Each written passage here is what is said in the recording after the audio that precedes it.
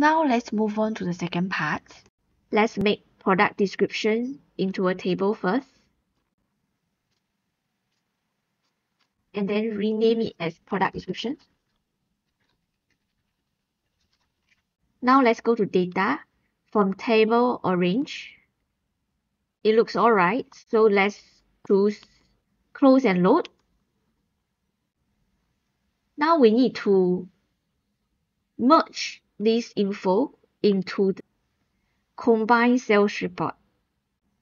So let's right click on the combined sales report query.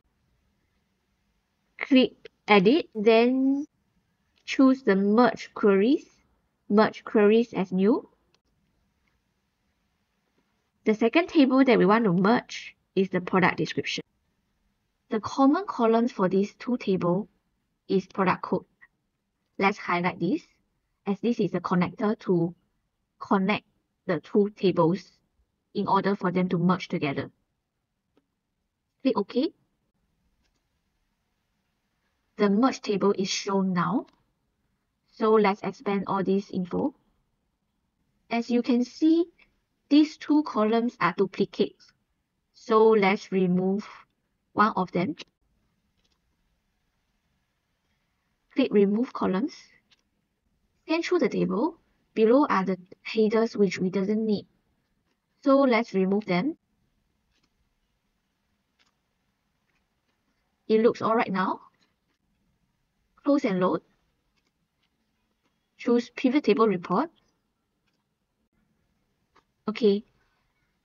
As you can see, the product description appears now. Let's arrange the fields.